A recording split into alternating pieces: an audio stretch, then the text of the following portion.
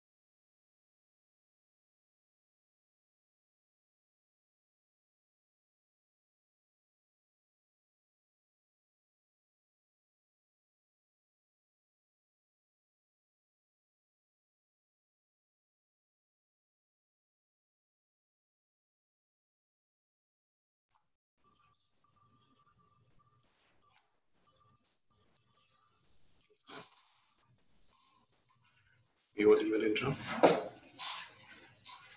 Hello, everyone. This is Dr. Abdul Azeez, Interventional Cardiologist from BSH Apollo Heart Center.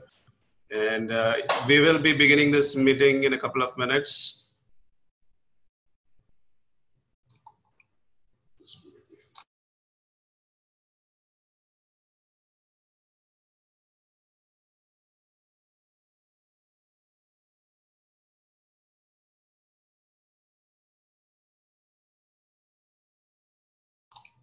Before I start the meeting, I would like to tell you that if you have any questions, please text them to us. There's a quick Q&A box option open, so where you can text the questions to us and we will take up those questions.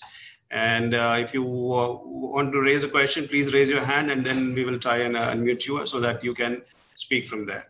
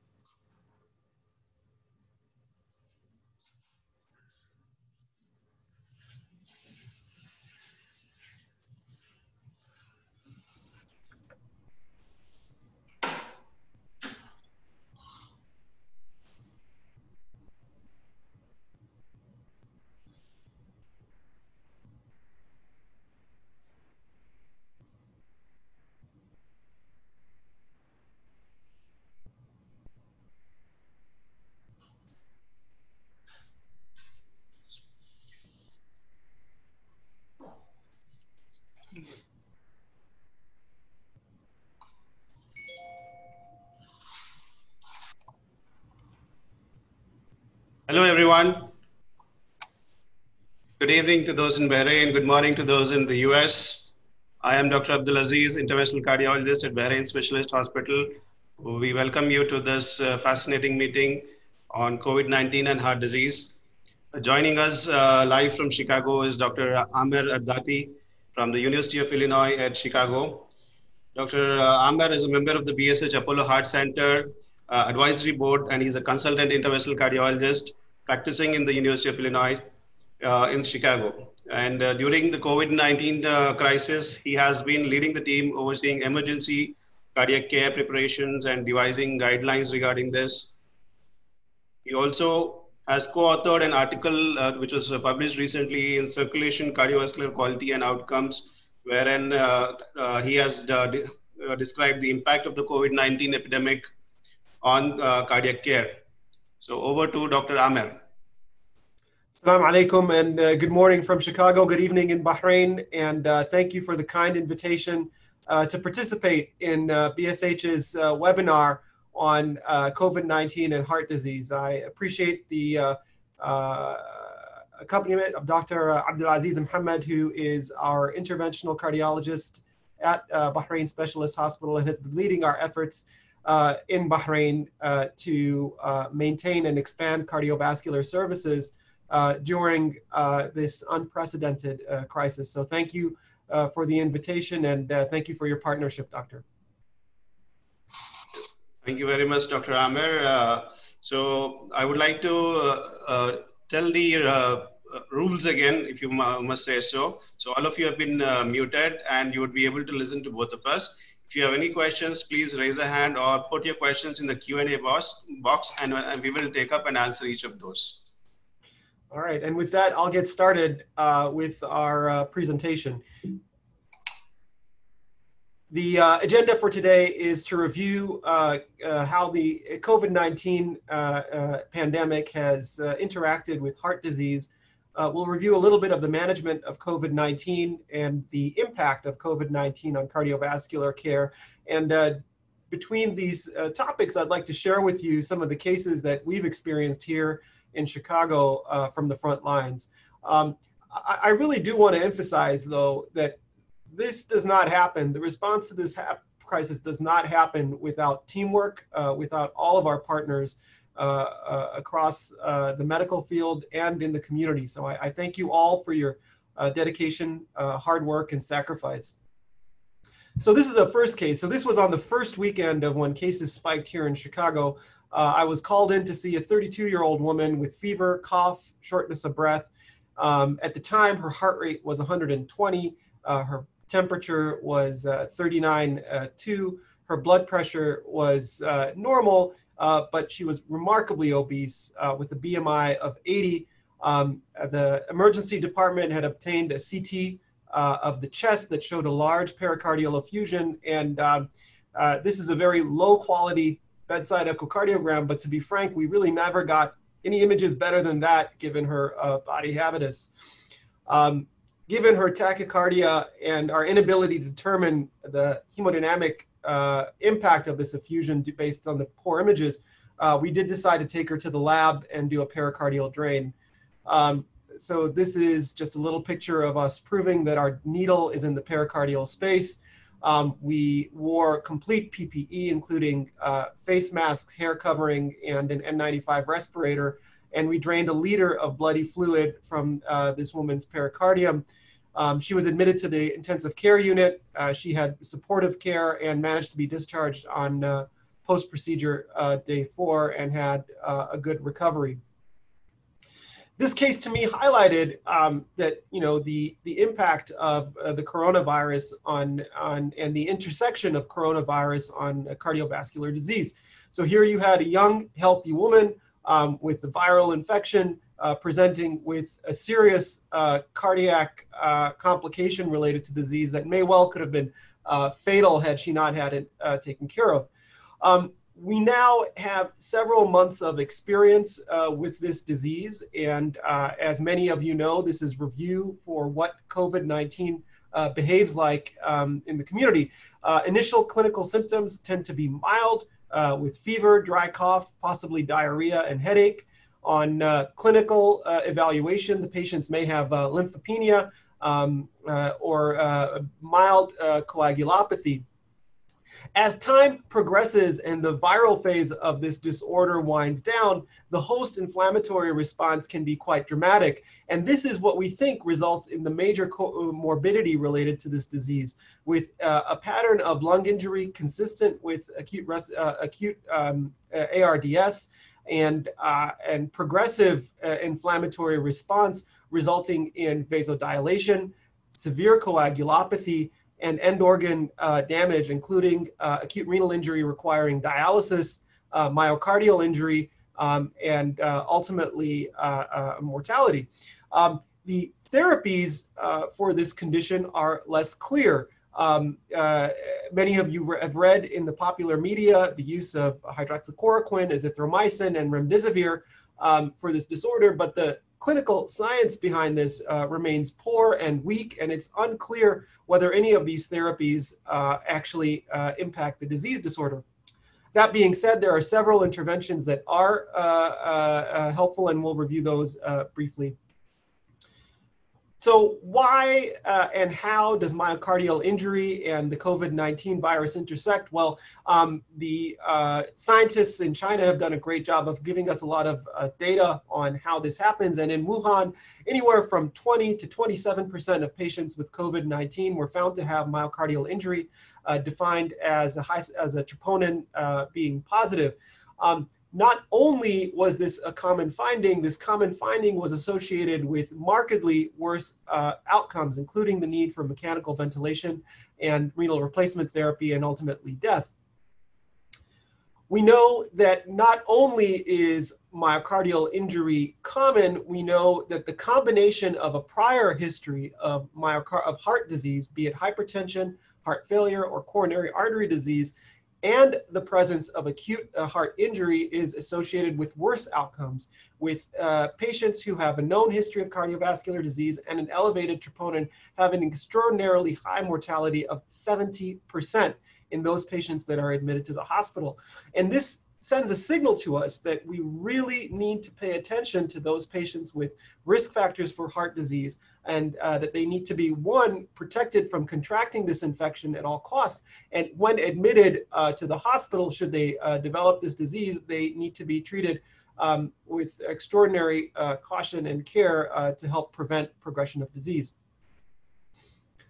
So why does myocardial injury occur? Well, it appears to be multifactorial, but one of the very interesting things about this disease process is the propensity of the body to develop a coagulopathy with increased thrombotic events. In one of the first autopsy studies of patients with COVID-19, the pathologists in New Orleans found diffuse microthrombi throughout the lung and scattered macrothrombi throughout the lung tissue, with subsequent impairment of right ventricular function and failure of the right ventricle. In fact, in studies of cohorts in China and in Europe, the risk of venous thromboembolic phenomenon appears to be as high as 25%. And this raises the question of what is the optimal VTE prophylaxis in these patients, and do we need to move beyond prophylactic doses of anticoagulants to therapeutic doses? And again, this remains an unanswered question. I can tell you in anecdotal practice here that the incidence of large vessel thrombosis, be it in the arms or the legs, is extraordinarily high in the patients that we're managing in the intensive care unit. And in fact, many patients who have been clinically stable with stable ventilator settings suddenly decompensate with hypotension and severe hypoxemia, suggesting an acute pulmonary embolic event that is uniformly fatal. We do know that myocardial injury in this condition is likely multifactorial. We suspect multiple inputs here, including the cytokine storm disorder, that's the post-inflammatory response. We've seen arrhythmic disorders causing increased myocardial demand. We've seen the frank impact of diffuse tissue hypoxia causing myocardial injury, and then run-of-the-mill microvascular injury and thrombosis all appear to contribute to the finding of abnormal troponin. In a fascinating study from Italy, where they managed to do cardiac MRI on patients with myocarditis, or the finding of acute LV systolic dysfunction, the MRI images showed diffuse myocardial edema, and the late gadolinium enhancement images show evidence of myocardial scarring consistent with a myocarditis pattern.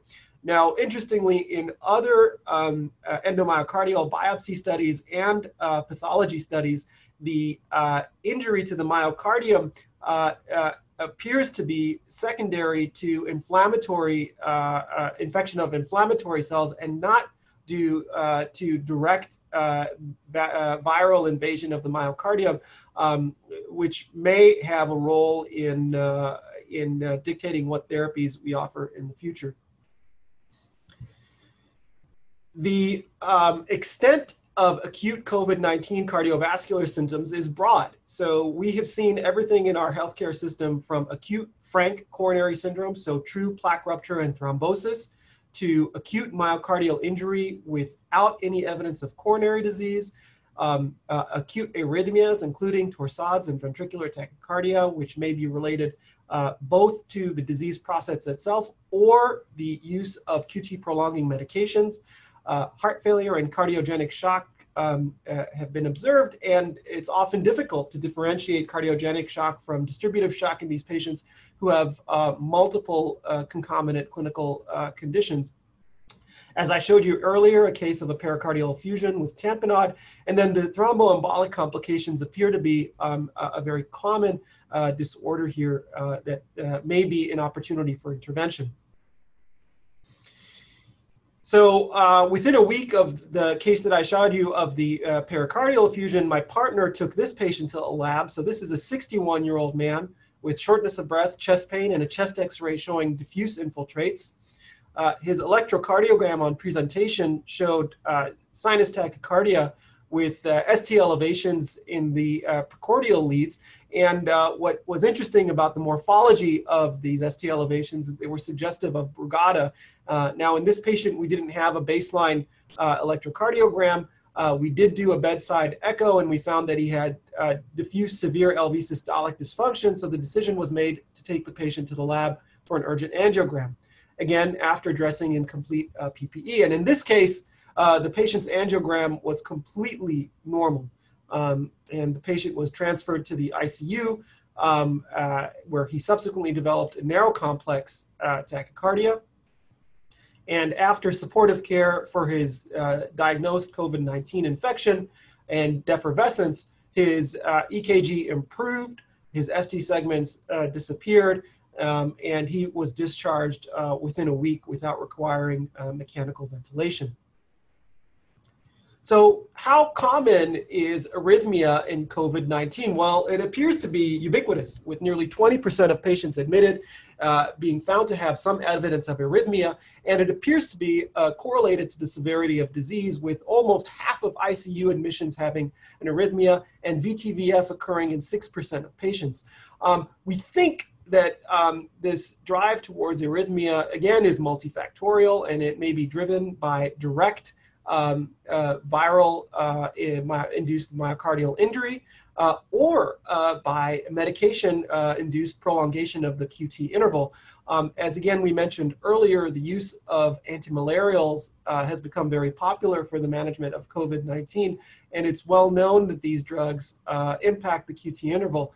It is strongly recommended that they be avoided in patients with corrected QT greater than 500 milliseconds, and that patients treated with these drugs have their QT interval measured closely and have the drugs withdrawn if they develop a QT interval greater than 500.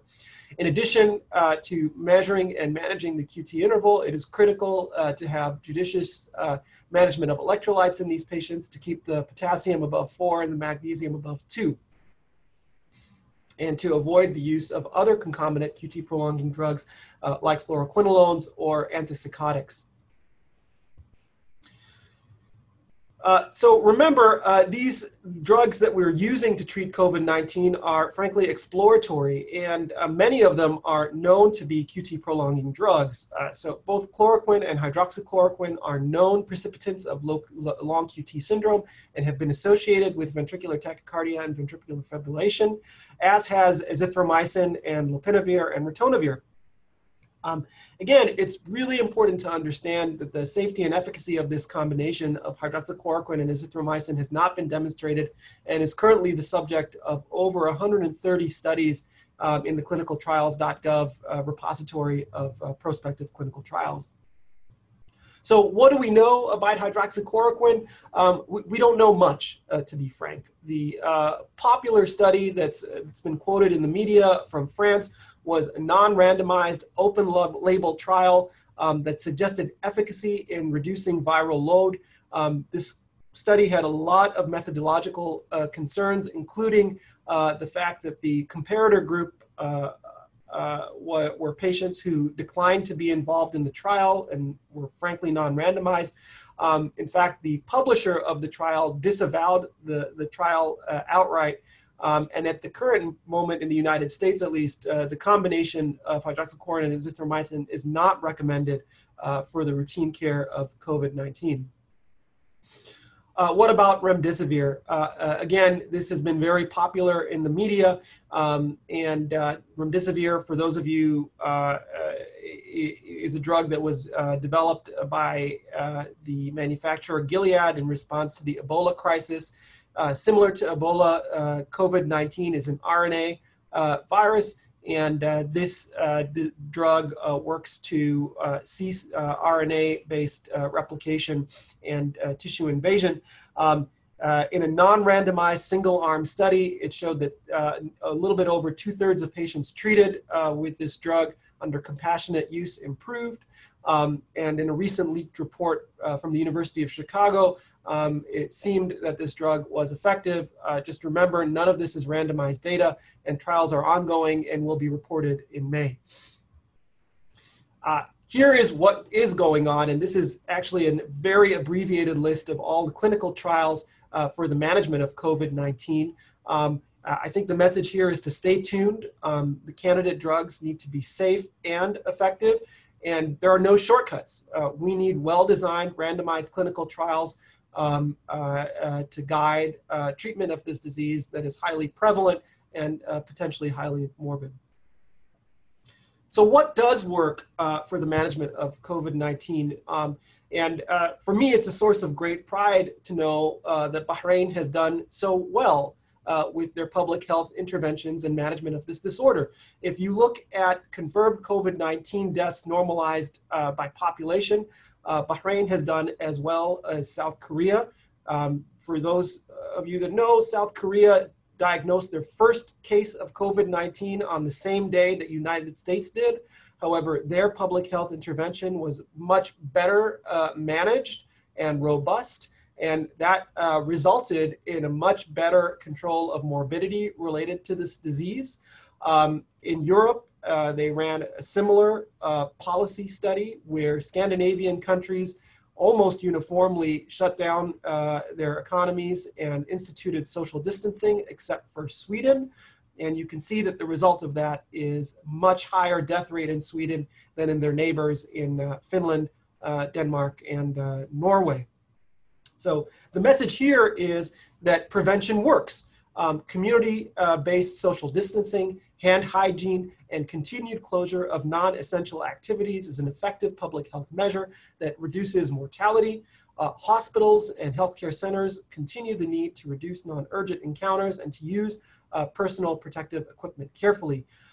We know that established public health measures like testing and contact tracing works, and that once the patient reaches the hospital confines, high quality critical care is effective. So ARDS best practices, and I can't say this enough, nursing may well be more important than what physicians actually do in this case.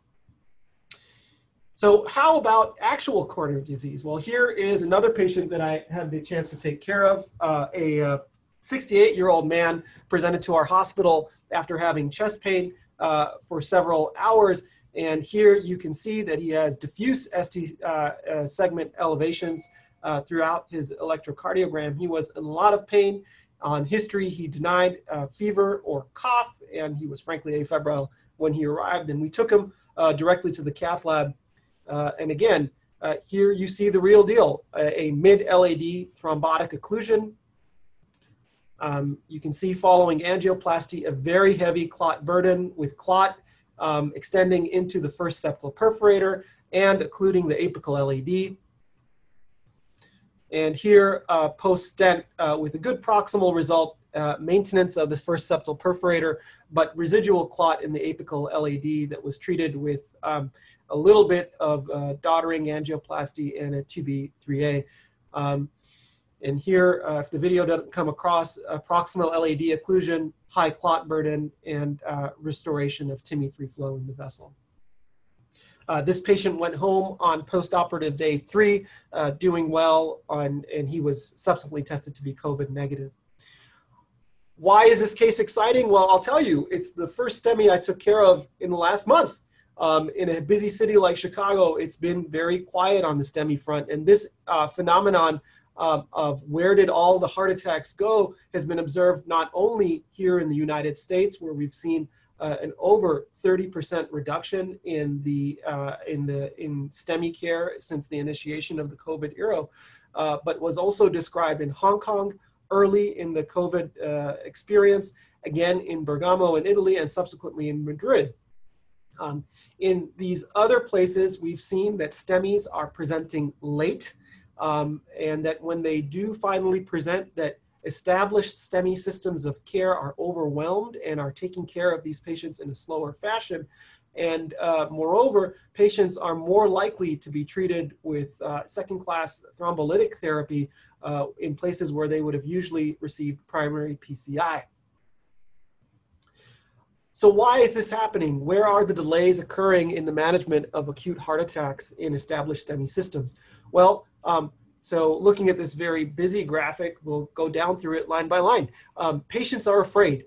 Patients are concerned that they will contract an infection in the hospital, and they don't want to be exposed to other people. Clinicians are worried. You know, when they take a phone call from a patient, they may want to minimize what's going on to avoid having more patients come in. We know that emergency medical services and transport times have increased significantly, and that it takes time for the ambulances to arrive to places and to them to transport patients to hospitals.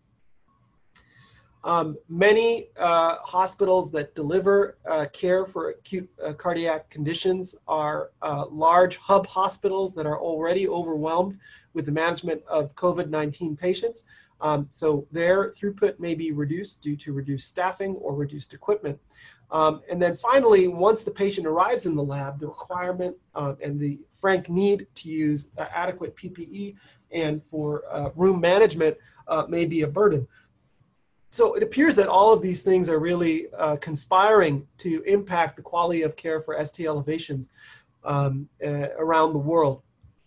So this recommendation that was released by the Society of Coronary Angiography and Intervention just a couple of days ago really helps emphasize the critical need to recognize that MI occurs in the COVID era, that it can happen to patients with or without COVID-19, and that care should eventually reach the final conclusion of primary PCI in these patients with understanding that testing is important, collaboration with our frontline workers in the emergency department to help referee equivocal cases is critical, and the understanding that using adequate PPE is a reasonable approach to protecting the staff and the lab while taking excellent care of these patients when they arrive in the hospital.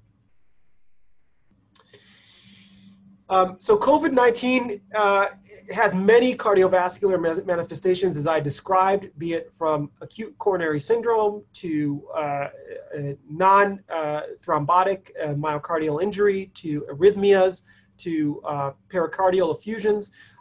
We know that the finding of myocardial injury is associated with worse COVID-19 outcomes. We also know that COVID-19 therapies or proposed therapies are not benign and may inflict damage. It's really important that we recognize those patients at risk for injury from some of these medications and to be careful about their use. And I think the critical thing here is to be prepared. Hospitals like Bahrain Specialist Hospital need to continue to offer and expand cardiovascular care to their patients and communities. And this doesn't happen in a vacuum. It is critical that these systems be prepared and be ready to deliver this care to their patients. With that, I'll hand it over to my colleague, Dr. Aziz, and we'll go on from there. Thank you, Dr. Amer, for the excellent presentation. Wonderful and concise presentation, very beautifully done. Some questions I would want to ask you before I go show a little statistics about Bahrain Specialist Hospital. First question is, Dr. Amer, which patient would you take to the cath lab and which patient would you not? Yeah, I think that, I think this has helped me a lot in figuring that out. And we had a lot of debate in our own group about how to manage these patients. I think a few things to keep in mind. The clinical history remains very important. A patient with sudden onset chest pain with ST elevations without fever or cough is a STEMI, and that patient should go to the lab. Now, should you be cavalier and avoid PPE? No, the disease is highly prevalent. The lab, the ER and the lab staff need to adopt the personal protective equipment and assume that everybody is positive until the patient rules out. On the other hand, the patient with fever and cough may well have an acute coronary syndrome that needs to be managed in the cath lab. And again, that underlies the importance of protective measures. There are going to be equivocal patients, not too different than the patient that we saw in the presentation who had ST elevations but did not appear to be ischemic ST elevations. And in that case, using a bedside echocardiogram, potentially a rapid CT coronary angiogram could help avoid taking the patient to the cath lab and exposing the staff. Yeah, thank you. In fact, I was going through a case series from the New York City where it was a small case series by Sripal Bangalore, about 18 patients where they suspected an acute MI, out of which only 8 turned out to actually have an MI and the 10 did not have an MI. And out of this, they took them for cath and 6 of them had obstructive coronary disease and the rest did not. So actually, I think it becomes more important to go for the invasive procedure so you actually know what you're dealing with. And this brings me to the question, what would you say is the role of thrombolysis in managing acute MI in the present scenario? Yeah, this is another thing that we struggled with and we thought about very carefully. So what are the advantages of thrombolytics, right? So the advantage of thrombolytics is that you avoid the need to go to the lab acutely at night, but it does not obviate the need to get an angiogram. So in the current era, a pharmacoinvasive strategy would involve going to the lab at some point. Moreover, the patient that's treated with lytics is going to require intensive ICU care, right? So these are patients that are going to need Q hourly neuro checks that may not have adequate treatment of their MI and may end up going to the lab on thrombolytic therapy with the attendant risk of increased bleeding. So from our perspective, where we have an established primary PCI program, we elected to avoid a lytic-based strategy and go directly to the lab, understanding that these patients may have a shorter hospital stay if they receive a primary PCI, and that their intensive care needs are going to be markedly reduced if they receive primary PCI, and their time to discharge may be remarkably lower with primary PCI. So we've stuck with our strategy of primary PCI and have decided not to use lytics in these patients. I agree with you on this. Fibrinolysis does extend the stay because you're going to lyse him today and take him to the cath tomorrow. So you're going to extend the stay, and you said, like you said, neurological recovery needs to be monitored. And what also has been found is half of these patients do not actually have obstructive CAD. And by lysing them, you're producing more harm. Absolutely. It's all risk and no reward. And the other thing that happens is most of these patients are presenting late. So by that time, the clot is already organized and more fibrotic and more resistant to lysis than a primary PCI. This brings me to the next question. What is about anticoagulation, the role of anticoagulation? Because we've seen, like you mentioned, a lot of thromboembolic events, a lot of thrombotic events, but also there have been reports of DIC in these patients. So how do you consider the anticoagulations here? Yeah, that's a great question. And again, something where we're dealing with in a data-free period. There was a really nice review from Jack just a couple of days ago reviewing a strategy for the use of anticoagulants in these patients. And they highlighted what you mentioned, the prevalence of DIC in these patients. And the bottom line is that we should continue the use of prophylactic anticoagulation as per our standard policy for the management of inpatients, that there is probably a subset of patients who benefit from systemic anticoagulation rather than just prophylactic dosing. And that may need to be guided by D-dimer or surveillance ultrasonography of the deep veins in an intermittent fashion. Again, no prospective data in this space. We just don't know the right answer here. All right, there's a question from Dr. Khalid bin Thani. He's a practicing cardiologist at Salmania. So he's asking about any data regarding antiplatelet therapy efficacy like ticagrelor, prasugrel, clopidogrel, and anti-COVID-19 medications. Yeah, a great question. And this was something that was covered briefly in that Jack article, and I can put up a link of it here in just a minute. The utility of these drugs, again, yet to be seen. We don't know the answer to this question. We do know that, like Dr. Aziz mentioned, that there is a subset of these patients who develop severe thrombocoagulopathy, and some of them develop frank thrombocytopenia. So that may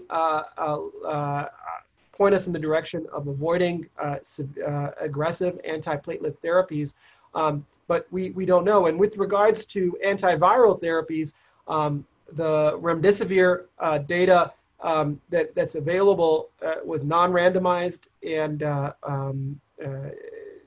and used in a compassionate use basis. So we don't really know the impact of this drug, but we remain hopeful. And from what we can tell here on the ground is that we should have randomized trial data, hopefully in the next 2 to 4 weeks. There's a question from the audience. Dr. Ibtihaj is asking, is it true that the pathophysiology of COVID-19 affecting the heart is through the ACE receptors?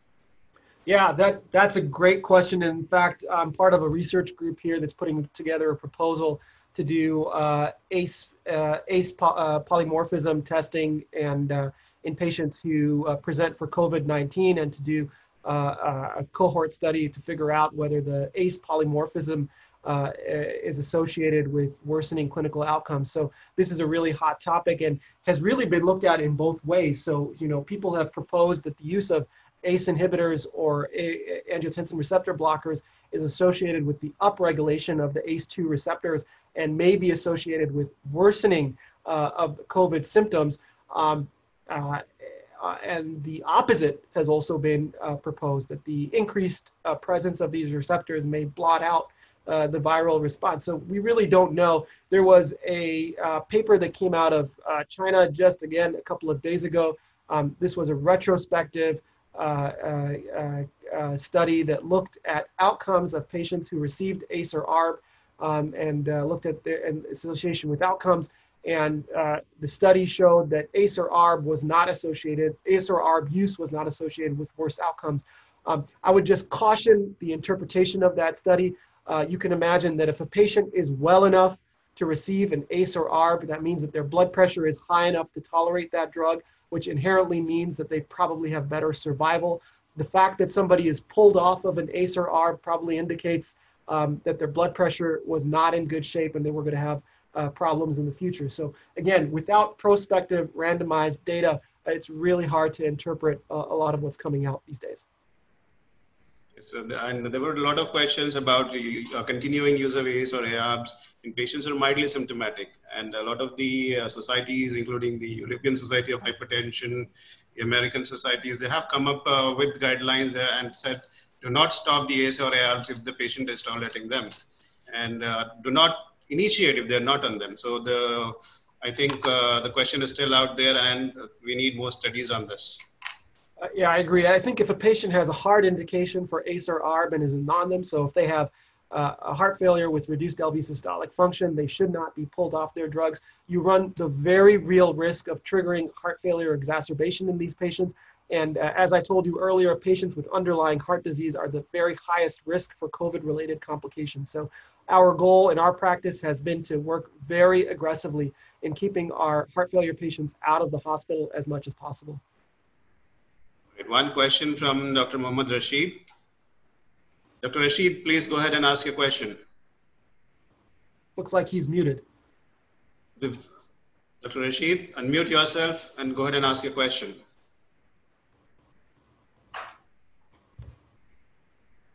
Maybe the moderator can unmute him. Fine. So until he can do that, one question I wanted to ask is regarding the pathophysiology of acute MI. Is there a role of arteritis or vasculitis? Because there's actually an inflammation, there's a cytokine storm. Is it possible that it is vasculitis or arteritis that is causing these MIs? So you've hit a topic that's near and dear to my heart. As you know, my wife is a rheumatologist, and we have we have a lot of conversations about this because what you talk about in our house, I guess.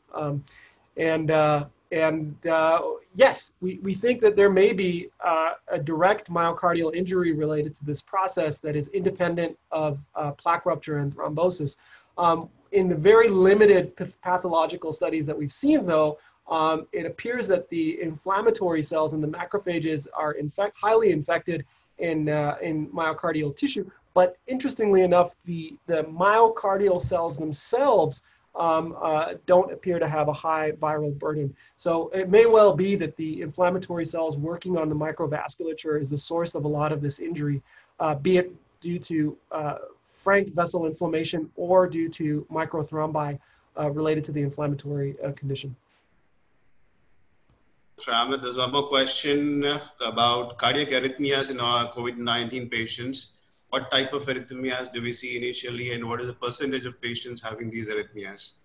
Yeah, so a study from Italy was very helpful in showing that 20% of patients admitted. So remember, thankfully, a majority of COVID-19 patients are not admitted to the hospital, but in those patients that make it in, will experience some arrhythmia. In the ICU, it's almost half of them, with 6% of the total developing ventricular tachycardia or ventricular fibrillation. As you can imagine, some of the more common arrhythmias are supraventricular, be it atrial fibrillation or the unmasking of underlying AVNRT due to the increased catecholamine state, all of which can be treacherous in managing these patients and need to be managed carefully. Okay. How often do you see these arrhythmias being triggered by hydroxychloroquine? That's a harder question to answer. I mean, we've definitely seen our fair share of QT prolongation in these patients. The critical care group here early in the course, based on the earlier data, was almost uniformly using this combination of drugs, and we were seeing a fair amount of QT prolongation and needing to stop these medications in those patients. The end stage implication of QT prolongation, be it torsades or otherwise, thankfully we've not seen commonly, but I would just say that in a drug that has no established benefit, it's concerning even to see a little bit of it.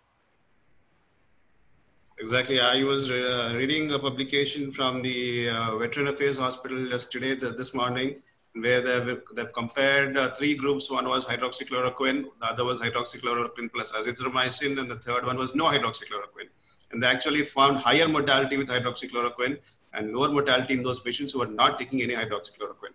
Yeah, I saw that paper too. And again, you know, this is one of those things about science in the COVID moment that I think a lot of data scientists are going to write about in the coming years. You know, this is a non-randomized group of patients. So you can understand that there's a lot of bias in who's getting hydroxychloroquine. You know, pulling the trigger to add this drug probably means that the patient was sicker at baseline. The decision not to use this drug may have been made by the fact that the patient looked pretty okay and probably would have survived one way or the other. So again, I think, you know, we need to stay tuned. We need to look at this data carefully and interpret it with caution. Well, question from Dr. Najah Zayani. What precautions do you take in the cath lab in order to not cross-contaminate other patients and the staff? And do you routinely test all patients before taking to the cath lab? And do you do routine testing of the cath lab team? Yeah, that's a great question, and something again that is an evolution here. So early in the disease course and until this day, we decided that anybody coming to the lab emergently would be treated as a COVID positive or at least a patient under investigation, which meant that patients were masked in the emergency department before coming up to the lab. Our entire staff was decked in full PPE. So again, that is hair covering, face shield, N95 respirator, mask, gown, and shoe coverings. We have a careful process of having somebody observe us, wear our PPE to make sure that we're not leaving any gaps. And we have a careful process of taking off our PPE, where we monitor each other taking off our equipment to make sure that we don't contaminate ourselves as we take things off and dispose of the protective equipment. Following departure of the patient from the lab, the room goes into a terminal clean, and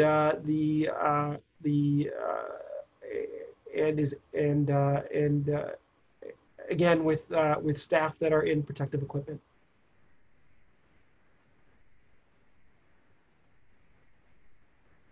You seem to be muted, doctor. Yeah, so regarding cath lab emergencies during the COVID-19 pandemic, I would like to give a very brief presentation. So, yeah. So brief history of COVID-19 in Bahrain. It was on 21st February that the first case was confirmed. This was a bus driver who came from Iran via Dubai. And by the end of the month, there were about 38 cases. 16th March, the first death was reported. Until date, there have been total 7 related deaths and more than 700 recoveries. And this chart is very important. This is the COVID-19 cases in the Gulf countries since March 2020. If you can see, this blue line here is the Bahrain line. So it shows the curve is still flat. One might argue that the population of Bahrain is not much, but then if you look at this graph, this is of yesterday from the ministry. Total number of active cases about 1182 and discharged is 784 with a death rate of about 7 in these patients. It works out to 0.3% death rate, which is fantastic, I think. So what are the measures that the Bahrain government is taking to limit COVID-19? The ministry has been issuing guidelines from time to time to the public, to the hospitals, to other public places. They have set up exclusive centers for treatment, extensive testing, tracing, and testing. This is the strategy they have adopted, and it's working wonderfully so far. And they've suspended all public gatherings. They've suspended all schools and universities. They've launched an app that gives you the location of active cases. So if you're close to them, if you've come in contact with them, you can get yourself tested. Now, how is BSH hospital limiting the measure COVID-19? So some of the measures which are extensively used is a single point of entry for all patients, mandatory thermal screening, and a self-reported questionnaire for history of symptoms, history of travel or contact with suspected or confirmed cases. All patients are given a face mask, sanitizer, and explained about the use. Sanitizers are installed at various places within the hospital. Social distancing is practiced at the reception, the waiting area, inside the clinics, and restricted the number of visitors and visiting hours. When it comes to the cardiac clinic, we are more cautious. We want our staff to stay away from COVID-19. We want our patients to stay away from COVID-19. So there's a separate dedicated floor for the cardiac clinic, and social distancing is maintained at the reception, the waiting area, and inside the clinics. Appointments are spaced out to prevent crowding in the waiting area. Any suspected infectious patient is first screened in the isolation room of the ER. And we're encouraging online or video consultation, especially for patients who are asymptomatic or follow-up patients. And the medication is dispensed directly to the patient's home or at the pharmacy without and avoiding crowding at the clinics. For the cath lab and the CCUs are well spaced out individual units separate from each other, and there is no mingling of patients. And there are dedicated staff for each patient. There is a separate, well demarcated isolation room for any suspected patients. The cath lab staff is restricted to the cath lab. The CCU staff is restricted to the CCU. So there is no intermingling between the staff, and there's no cross-contamination. And we use adequate PPE for all staff and now for all procedures. And after every procedure, there's a terminal cleaning and disinfection. And we fast track admissions and discharge so that patients spend lesser time in the hospital and lesser chance of exposure to the virus. A small pie diagram showing what we have done since the beginning of the epidemic. So February 21st was the first case. Since then, we've done about 28 cases in the cath lab so far. As you can see, most of them have been acute MI related. Rescue PCI in about 7%, 14% having post-lysis acute STEMI syndromes, 18% with a non-ST elevation MI, 32% with unstable angina, 3% post-CABG patients, 1 patient who had a resuscitated cardiac arrest, and very few stable patients. So more and more emergencies and less and less stable patients. And this is some of the patients that we have done. This was an acute antiviral MI who was kept in a different hospital for the last 2 days on heparin, morphine, continued to have chest pain, was brought here, shows a very, very critical block in the LAD, put in a stent, and a fantastic result, goes home in 2 days. This was a Bahraini gentleman with a non-ST elevation MI, chest pain since about 24 hours, and he presented to us with a deep de-invergence in the precordial leads. This was a critical lesion in the LAD, and after the stenting, the result was fantastic. Patient discharged the next day. This was an acute inferior MI. He was thrombolized, but kept on having post-infarction angina. And he came to us after almost 15 days, and we did angiography, found focal triple vessel disease with a low syntax score. We went ahead and did stenting to his LAD, to the left circumflex and to the right coronary artery, and the patient was discharged after 2 days and is doing well. So most of these patients, the common things that I have observed is, like you said, they are delaying coming to the hospital for fear of contracting the virus. And the delay is in the mindset of the patients themselves, also probably in the referring doctors. The referring doctors also, somehow there is a conception that, doing a procedure in this pandemic is risky. But what I would say is not doing a procedure in a patient who has an unstable syndrome is much more riskier. So all of our patients underwent procedures successfully with prompt relief of the symptoms. The average length of stay was 1.5 days. We tried to keep it as low as possible. And patients were kept in isolated cabins in the CCU to prevent any unwanted exposures. And we've done follow-up via online consultations. Rarely outpatient visits were required. No infections reported so far. So the take-home message from my point of view was non-COVID-19 related emergencies are going to affect the population, MIs, unstable angina, acute coronary syndromes, and these need to be addressed. And with appropriate precautions, these patients can be successfully treated without increasing the risk of exposure to the patient or the staff. There is a question from Dr. Naja. Madam's asking, do you have a video that you can share regarding the PPE that you're using? I don't have a video. Let's see if I can find a picture in my kit here. Give me just a second, and we'll share this picture here. There's a bunch of resources available too. Let's see, share screen.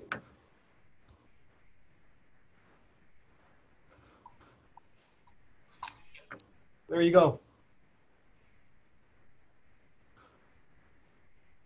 You look very handsome in that suit. I think I look better with the mask on. Anyway, Dr. Ahmed, there's a question from Dr. Bashar. He's thank you very much for the informative presentation, and he wants to know about the micro and macro circulatory thrombosis and consequent cardiac ischemia. Is there an atypical RDS? Is this why we are losing some patients very rapidly?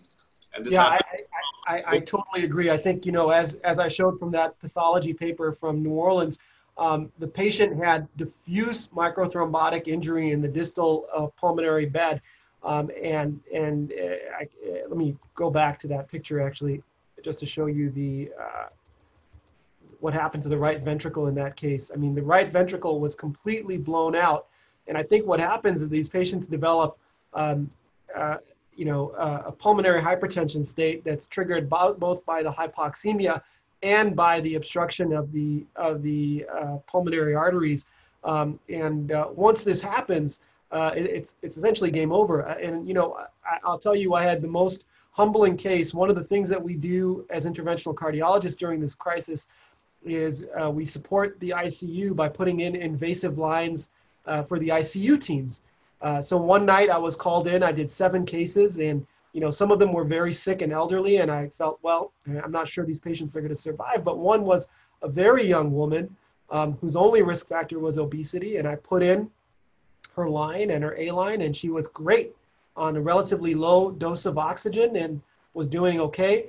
I checked up on the patients the next morning, and all of them had survived except this young woman who acutely, when you read the chart, was doing fine, fine, fine until about an hour before her demise. Her FiO2 demand went up dramatically, her blood pressure tanked, and no matter what they did, they could not get her back. And I think what's happening in these patients is that they're having a severe thrombotic event, and it's resulting in this injury. I think the hope is that we can predict who has these events, and we can potentially prevent them with the use of antithrombotic and potentially anti-inflammatory agents.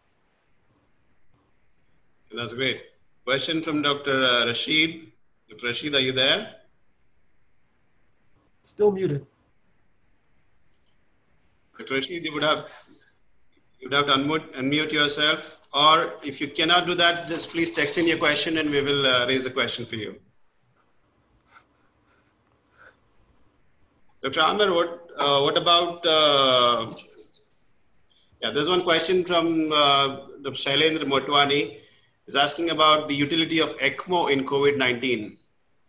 Yeah, great, fantastic question. And ECMO, for those of us who don't use it frequently, is extracorporeal membrane oxygenation. That's a process by which blood is taken out of a vein, put through an oxygenator machine, and either put back through the venous system, so that's veno-venous ECMO, or in the case of cardiac compromise, so where the cardiac output is compromised, it's sent through the arterial circulation.